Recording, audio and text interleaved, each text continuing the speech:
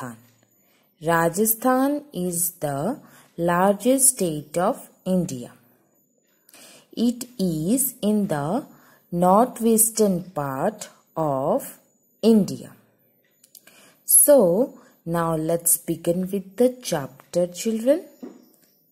Students, this is the story from long ago, almost 300 years ago, in a village called Khejdi. Means where Amrita lived. Means our friend Amrita lived in a village called Khejdi 300 years ago. Khejdi village is near Jodhpur in Rajasthan. The village got its name because of many Khejdi trees that grow there. Students, dear friends, this is a Khejdi tree. Look like. Now you can get a clear idea of Khejdi.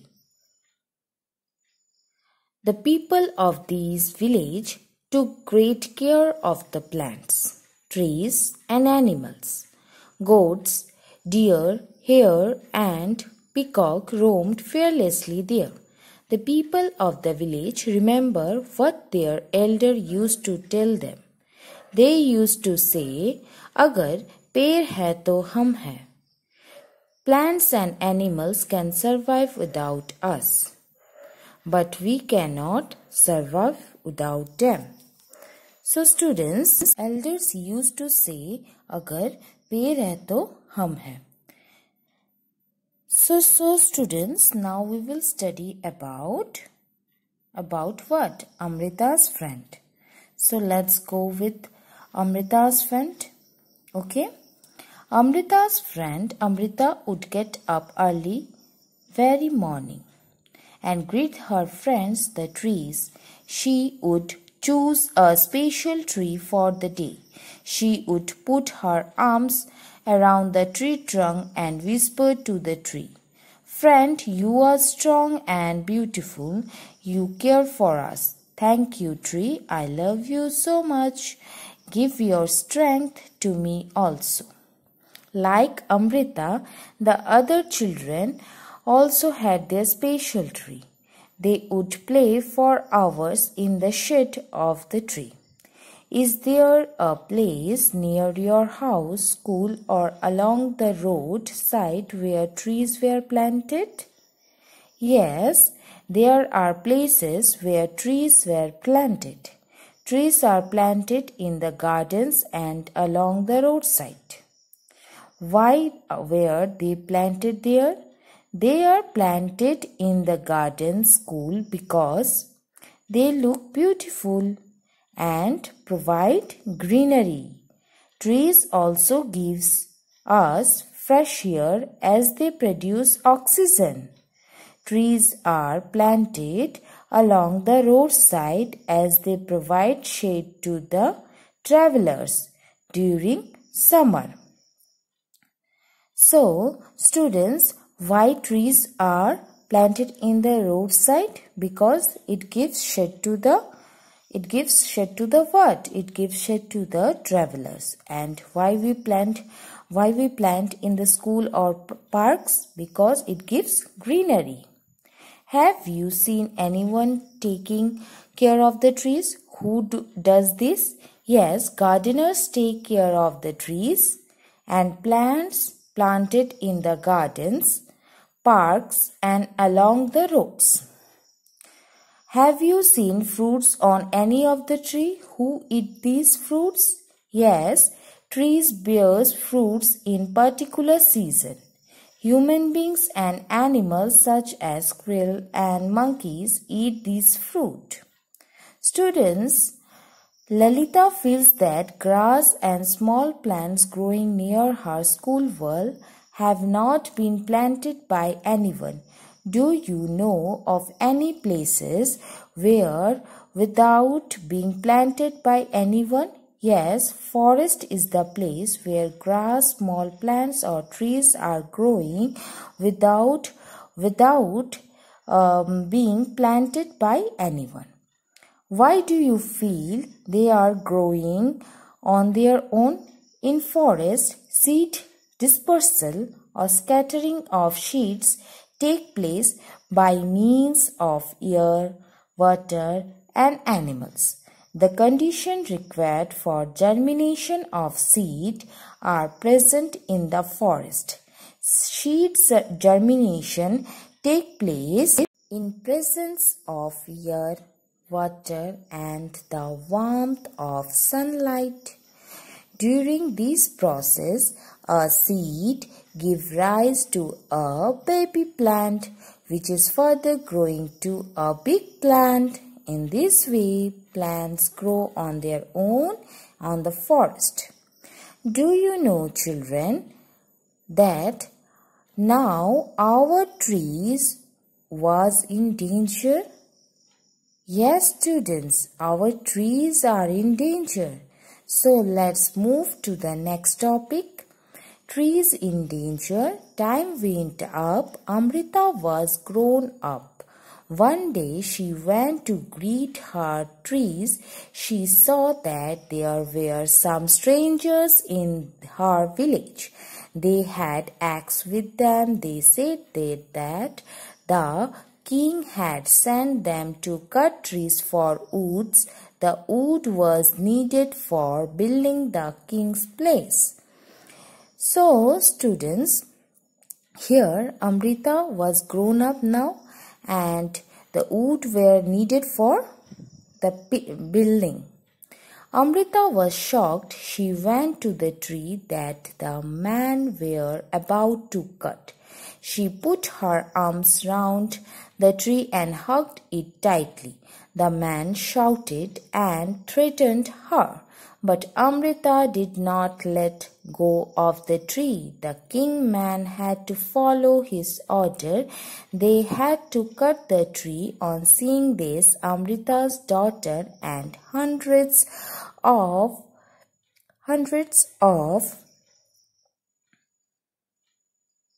daughters and hundreds of villagers, old and young, hugged the tree to protect them. Many people, including Amrita and her daughter, died to save the trees. When the king heard of this, he couldn't believe that people give up their life for trees. He visited the village himself. Here he learned about villager respect for trees and animals.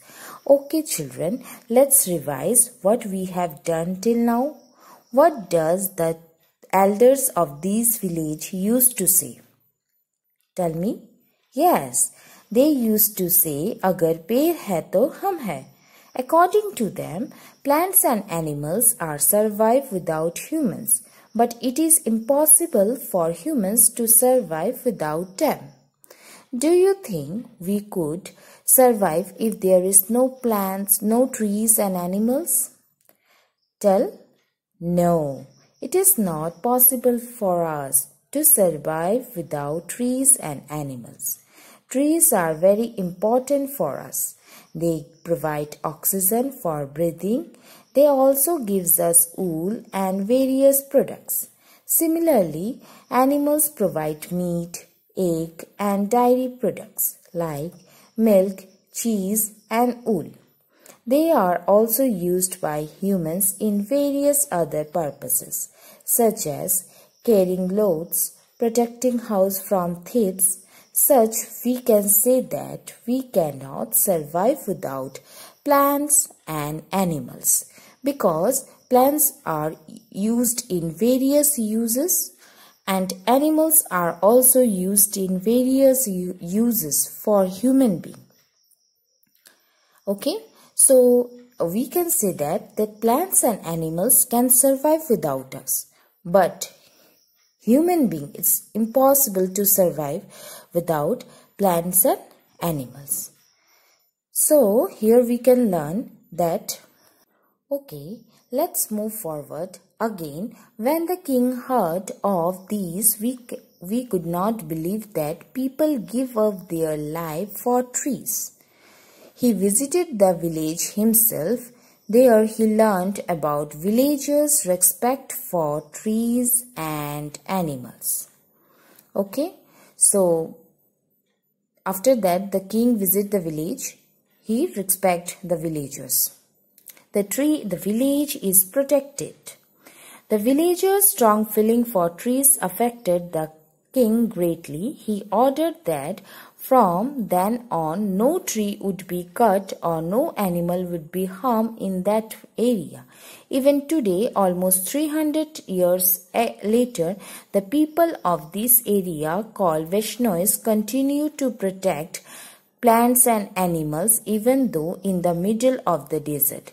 This area is green and animals roam freely without fear. So, for this, now also the Vaishnavis protect plants and animals. Okay. So, students, children, what is your favorite food? Tell me. Wow! Even my favorite food is also mango. Yes. Does the tree flower? Yes, mango tree is flowering plant. Do the flower remain on the tree throughout the year? No, mango is a seasonal fruit, so its flower do not remain on the tree throughout the year. In which month do their leaves fall? It is an evergreen plant, so it possesses the leaves throughout the year. The old leaves are shed and replaced by new leaves. Okay. So, moving to the next topic.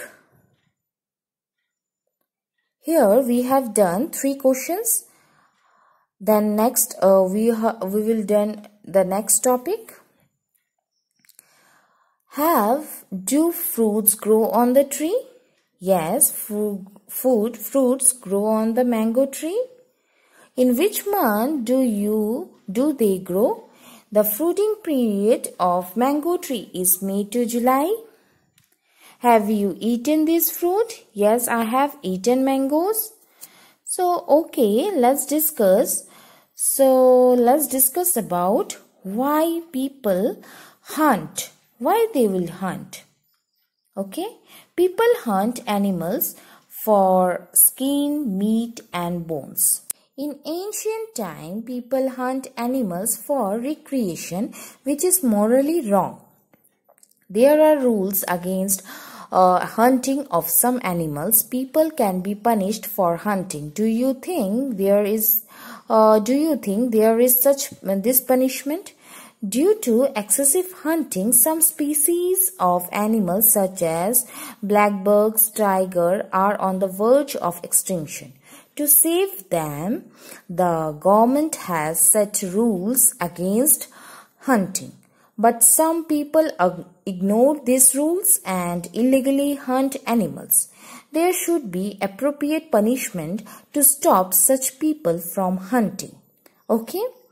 So, children, let's talk to your grandparents and find out these answers. Okay? Which bird did they see around them when they were of your age? The birds such as sparrow, parrot, manna, pigeon, crow, peacock and dove were commonly seen in this age. Then next is, have the number